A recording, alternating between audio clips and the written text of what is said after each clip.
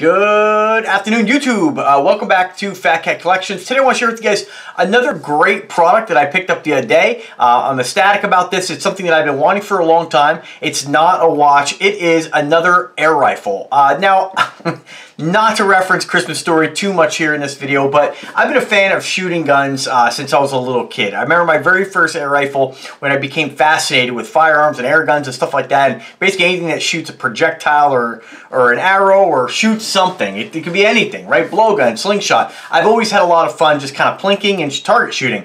Now, just so you guys know, I'm not a hunter. I don't believe in killing anything. I know that that's a little bit hypocritical because I eat meat. I love seafood. I love a good steak, but I know it is hypocritical, and I'll be real with you guys. You know, I cannot stand hypocrites, but I guess we all have a little bit of hypocrisy sometimes, so I want to be clear with you guys. You know, I'm not saying I wouldn't hunt if I had to. The way I look at it now is my hunting's delegated by the I guess, you know, the farms and places where food or meat or protein is raised. I would just rather have it out of sight, out of mind. I'm too sensitive and too nice. And I'm not saying that if you hunt that you're a bad guy or anything like that. Please don't take it that way. My brother-in-law wants to start hunting. One of my best friends wants to maybe get involved in hunting. For me personally, it's just not my thing. Now, again, if society broke down, you had to hunt for your own food, then, you know, maybe my feelings would be different about it. I've, you know, used to bow fish when I was younger, and as much as I enjoyed that, as an adult now, I just don't see the point in just killing some helpless carp. It's just trying to suntan himself for the joy of just stalking them and then putting a hole through him. So for me, it's just not for me anymore. I do crab, I do fish, but you know, basically I'm a catch and release kind of guy. Unless of course it's crab or, you know, any kind of shellfish, then of course I'm taking it home. I guess I'll make an exception for that. Salmon, stuff like that. But when it comes to, you know, like a deer, I'm not saying I would never do it. I never say never with things, but it's just not my preference. I'd rather just buy it in the grocery store. So for me, a lot of the stuff that I have is really just for target shooting and self-defense. And again, those things you hope you never have to use any stuff like this for that, right? So, I mean, 90% of the time, 99% of the time, it's just a cool factor. I'm a man. I like guns. I enjoy shooting. Me and my buddy will go up to logging roads and stuff like that. We'll go plinking. Now it's a little bit expensive when it comes to, you know, ammunition. So, you know, we're not blasting off the big bore stuff. But this is a great way to be able to have a lot of fun on the cheap. And this is another air rifle. This is by Gamo.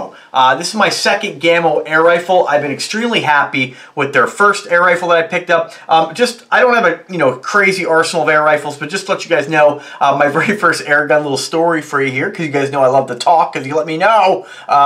You know, my first air gun, I remember seeing my dad's vintage antique, which we still have, Daisy BB gun.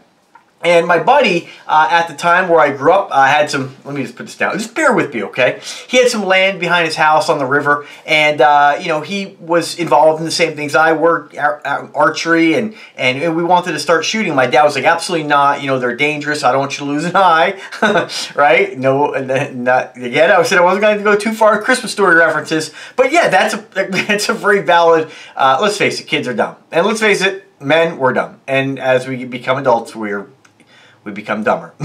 So, yeah, they're dangerous. It's like anything else. You have to use good judgment. Be careful. Always treat these guns like they're reloaded. But back then, BB guns were just BB guns. The worst that could happen, you could lose an eye. These modern day guns can kill you. They're really, I don't know if they'll ever be regulated, but right now they're not. And so I really enjoy shooting, and I love the fact that you can shoot this stuff on the cheap. Downside to BB guns is that you get a lot of ricochets. So I think pellet guns, and I think most of you would agree with me, are way safer for if you're going to, you know, introduce maybe firearms or something into your, you know, with your kids or your family or anybody really. They're great because when you shoot something, not saying you can't get ricochets, but it's unlikely it's going to come back and hit you. Again, legal disclaimer, always use eye protection, always be careful, you know, of course, take your training classes if you feel like you need that. I always think it's a good idea if you're new to firearms, you don't know anything about them, absolutely. And always treat these things like they're loaded. Even though this is an air rifle, this can kill you, you know. So, I remember my first air gun was a Marksman Biathlon Trainer in the Sportsman Guide catalog, and I remember seeing it. It was my story for, you know, BB guns and firearms was exactly like the Christmas Story. I wanted. My dad, no way, you're not taking that to your friend's house to go shooting. And you know, he ended up getting me this beautiful biathlon trainer. And at the time, I never heard of a pellet gun. I think they were a little bit, for me, they were brand new, and I was a little kid. I remember seeing the picture of the pellet, and I was like, whoa, that's the coolest thing I've ever seen as a kid. So I got this awesome biathlon trainer, chiseled up. If you ever, you can Google it and check it out. I still have it, although I do have to try to repair it. It doesn't, the piston doesn't lock back. Never get rid of it.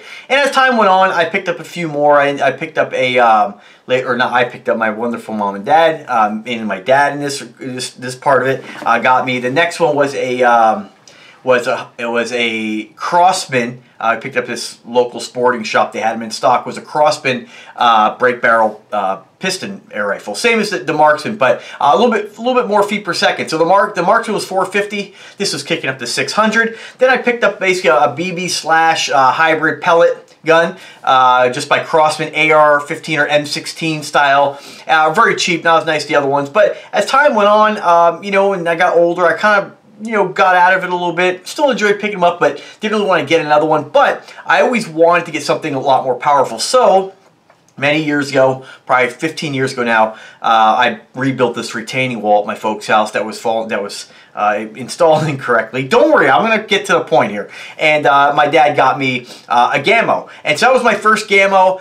You know, air rifles now, they really range in price. You can spend a couple grand for air rifles. And it seems that now air rifles are starting to kind of creep up. I think a lot of people are starting to buy them because there's a frenzy going on in the United States. Other countries have always used air rifles, but I feel like in the United States, because ammo is getting harder to find, people want to shoot, still have a good time, air rifles are a great way to do that. You can get a pack of pellets, like $2.50. Again, they're going up in price too, but I picked up, Walmart had some locally. I picked up $2.50 for $3.50. I picked up a 500 count for about $5.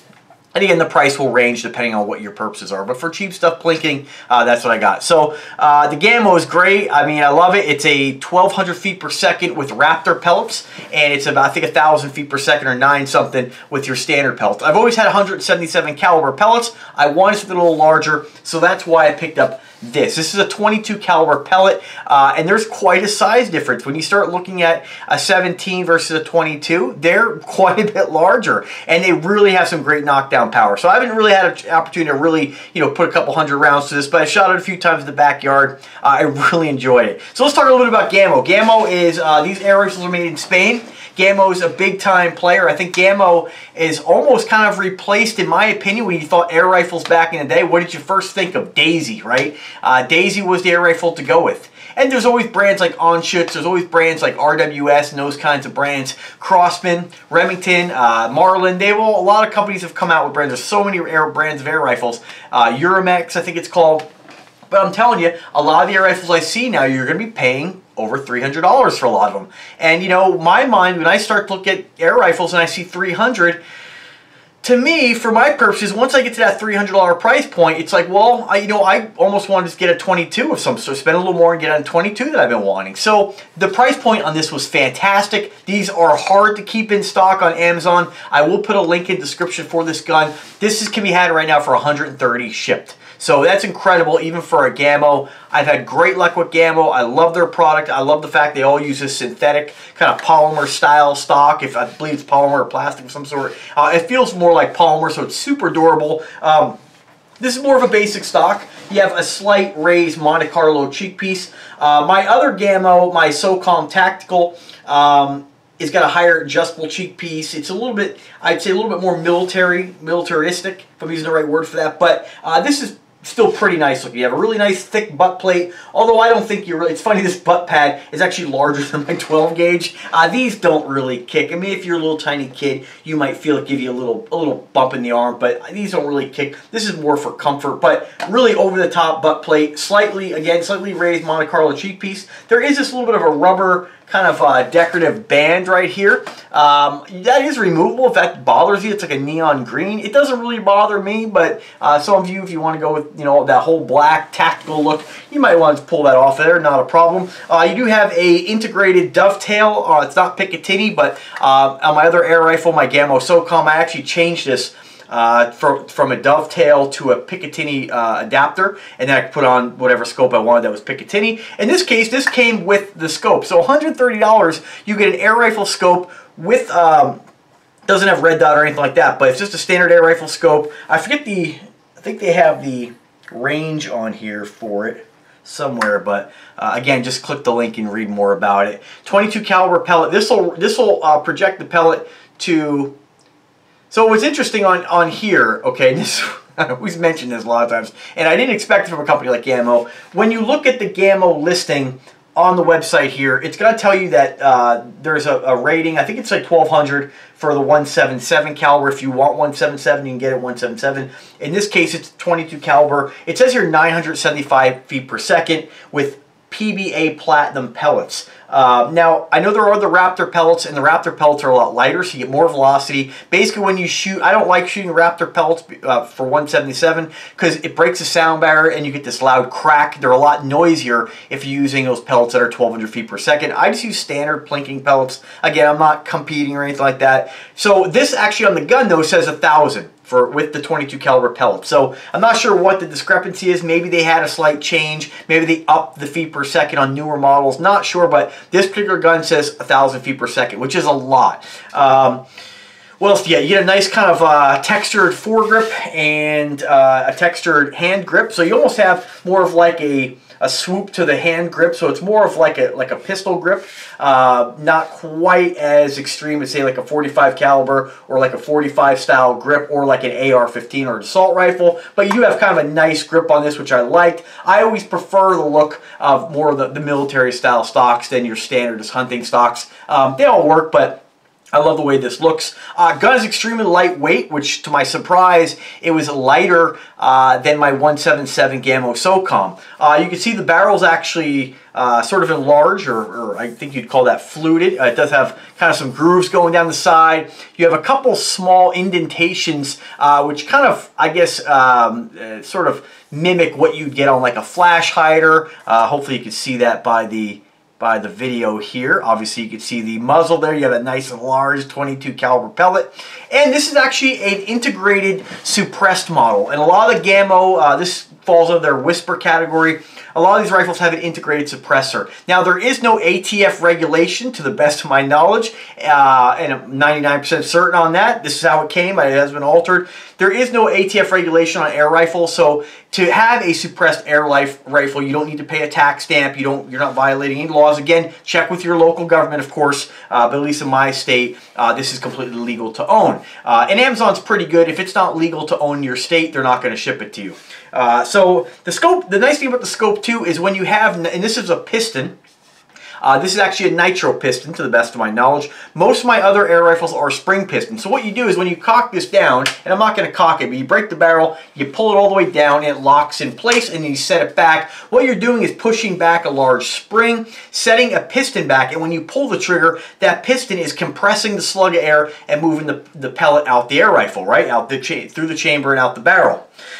So with this is what they call, and I believe it's the same as a nitro piston, but they call this the IGT. This is inert gas technology. You say it's a gas piston that replaces the spring to deliver more terminal velocity, less vibration, more consistent power, and a constant smooth cocking effort. As we know, with springs, generally when you cock them, springs get harder as you compress them. With this, it feels pretty much the same throughout the entire cocking, I guess, distance. So what I like about this is because this is a whisper. Now, my other air rifle, the Gamo SOCOM, was not an air rifle with a built-in suppressor.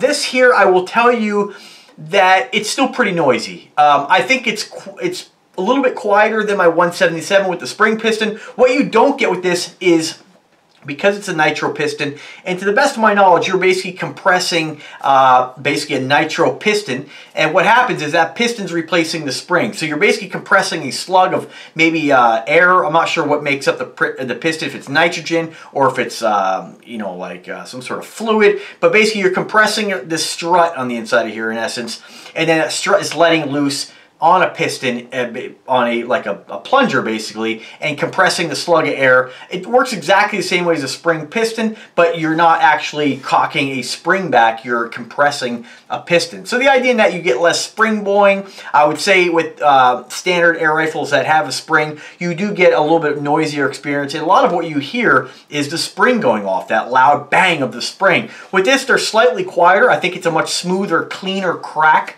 that you get with a gun like this. I really like it. You know, and like I said, I've been wanting something that was a piston, or a nitro piston, or inert gas technology piston for quite some time. So let me just read you what else it says on here.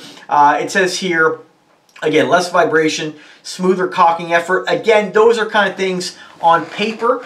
This is kind of like, I was like to reference the Rolex argument, the Dicta, if you guys are familiar with me. You know, it's those differences. They're very subtle, right? You may or may not notice. You know, you pull the crown out of a Rolex, you turn that crown, it's gonna be maybe it's super buttery smooth. You might turn it on Victor with an H35, and it might be maybe a little grainier. Something that if somebody didn't point it out to you and you said, hey, can you really nitpick this? You know, you're not really gonna notice the difference. So when you cock a regular piston like the one that I have downstairs, a spring piston, you know, if they didn't list that on there, I wouldn't have noticed really any difference. Now that you list it and you can know what to kind of look for, it does feel more consistent. However, even this is still easier right at the beginning. It does get harder. Now that could be because of the, I guess, the rotation of my shoulder, maybe the angle of my shoulder. It's kind of hard to say, but ultimately, you know, a kid might have a problem cocking this, but a grown adult won't. It says it has it says pinpoint accuracy, has a clean creep and crisp feel. The scope is a 4x32 shock-proof scope. I have found that that's important. I had, even on my older Crossman, a standard rifle scope that was inexpensive, you know, and we're going back 20 years here. Eventually it did fail. I got a long time out of it, but these things do produce kind of a different recoil than your standard firearm. Now, I'm not sure about the nitro piston compared, or the inert gas technology piston, or the gas piston. I'm not sure what the recoil, how the recoil is different between this and a standard spring piston. I'm sure you can Google it and find out. However, the nice thing about this is a lot of these mounts that are dovetail do experience rifle scope creep, where the scope will start to kind of move on the rail. Picatinny rails, you don't have that problem. With this, there is a set, basically a set marker, or like set pin on the underside of the ring that sets a scope into the barrel, so it'll eliminate any kind of scope creep. So that's great. This is designed for the gun. You're not going to have any kind of issues. Again, you know, scopes are pretty cheap. You know, there's a huge range of optics out there. I've always used pretty inexpensive optics. I have a few more expensive ones, but for the most part, they all work, you know. What else about this gun? Again, the integrated suppressor, it's very, very small. It's just on the end of the barrel. From what I could tell, it's really tough to see. You know, there's a couple of holes, 4 holes that go around this first kind of ring of the barrel, or the muzzle. That's probably where some of that gas escapes. Basically, from what I can tell when I read about this online, it seems like there's 2 or 3 baffles on the end of this. You know, maybe on paper it might quiet it down a little bit, maybe remove a slightly little bit of that crack, but it's still pretty noisy. You know, I would compare it to, it's definitely not like if you think about somebody working on a roof or construction. You know, when you think about a nail gun, those are a lot quieter than this. This is definitely going to set off a noise, but I don't think it's going to really disturb any of your neighbors. You know, again, depending on where you live, where it's safe to shoot, it's not something that's as loud as like a 22, of course. So really, these things, there's plenty of tests on YouTube, guys, reviewing this stuff. Ultimately, you can look at decibel readings all day long, but it really comes down to you hearing it in person. So in my case, fenced-in backyard, you get a lot of echo back there. So everything's amplified back there. I haven't tested this out yet. Next time we go shooting up the logging roads, I'm going to bring this, and it'll be a good indication of how loud this is compared to my other gun. But again, not over the top, not something you can't shoot, you know, if you are around people. It's not something that's going to be like people are going, wow, you don't need ear protection for it. I will say, in a closed environment, if you shoot this inside your house or in an enclosed environment, I just ran a little pellet gun oil through it, and I put it in kind of up against a towel, and I shot it, just get that oil through the barrel. It definitely made my ears ring in an enclosed bathroom, but only for a couple seconds, and it was over and done with. So again, not super quiet. I think if you were looking for something super quiet, the most quiet air guns are going to be your pre-compressed piston or your pre-compressed air chamber that have like the big CO2 canister, or ones that you compress with air. Those are going to be the most quiet, because all you're letting loose is, you don't have anything letting loose to make any noise. You're basically just having the air move. So those are always going to be your quietest. So they can do all they can with spring pistons or nitro pistons, or or gas pistons. Ultimately, you're still gonna have more noise than really any of them, but it's not bad. And really, when you start looking at what these things cost, the price on this is incredible. $130 with the scope. You really can't go wrong with this. You do get the scope caps as well, if I forgot to mention that. It says here the item weight, the gun is 4 ounces. I don't see this as 4 ounces. So again, I think maybe they mean the scope on that, but this is definitely more than 4 ounces. So what else? It just mentions the shock absorber pad. Again, whisper noise reduction, and that's really about all the information I have on the site. What I can tell you about Gamo products is that they're great, the value. They are, in my opinion, the Invicta of air guns. You can get cheaper ones. You get inexpensive daisies, 50, 60 bucks. There's other brands that make stuff. But if you want something that really feels good, something that feels that's well made, something you can take out with you and not really have to worry about breaking this, I feel like when I compare some like my really entry level, my Marksman was under 100 bucks when I got that, and that was like, I think like maybe 80 back in the day. Still a nice gun, but when you feel this, there's definitely an element of quality that goes with this gun. And again, I'm not saying the other guns are not good quality or anything like that. They're not shitters or anything like that. They're great guns. But if you take this out, if you are going to use this for small game hunting, this is something that it can handle a task. If you knock it over, you drop it. This is pretty durable. This stuff you're not going to crack. There's a different, this is not just regular plastic. This is extremely shock absorbent. So just a fantastic air rifle. Only downside, I'll say, to almost every air rifle out there that are a break barrel like this, they never put sling mounts on them. And so you could get a little creative. They make kind of slip-on sling mounts. I never liked the way those look. They just look messy. You could actually tap this if you got the right sling mount. Maybe other companies make something. With this, you have to be a little careful because you have a break barrel. You can't mount anything here. It's going to get in the way when you cock this. It would be kind of nice if they had something that was maybe an offset sling mount. I just don't know why none that I own have sling mounts on them. So only downside to a lot of air rifles, unless you want to get in something like an AR-15 style or an assault rifle style, then you have the rails. You can mount whatever you want. Kind of like on my AR, I had mounted a rear gas tube sling mount, and of course a sling mount kind of more towards a foregrip, where you use a 2-point or a, in my case, I use 2 or 1-point sling. And again, I'm kind of new, like I said, when I go shooting, it's mainly, a lot of stuff's personal protection, going out plinking, when we're out shooting on the logging roads, a lot of times we're putting the guns just in the back of the car. Again, but I like to have the option, if I want to carry this, let's say we're going out crabbing, we're not really going out to shoot, we're just going to go out there and just have something with us. It'd be nice to have a sling, but again, not a deal breaker. You can get some scabbards for this stuff and just throw it over your back if you have to as well. So safety's right in the front of the trigger here. One thing I really like about this gun compared to my Gamo SOCOM Tactical is the trigger on this is fantastic in my opinion. It's not a really long trigger. It's a nice distinct break, and compared to the other air guns I have to tell you, this is the best trigger of all of them. And, like my Crossman's pretty long. The Marksman's not bad. The Gamo, again, not bad at all. But this is just, they definitely improved the trigger on these. So, guys, most of the Gamo guns that I've seen over the years are like my Gamo SOCOM Tactical and 177. That gun was about 300 bucks. So, this is a fantastic value. Before I got my hands on this, they had, like,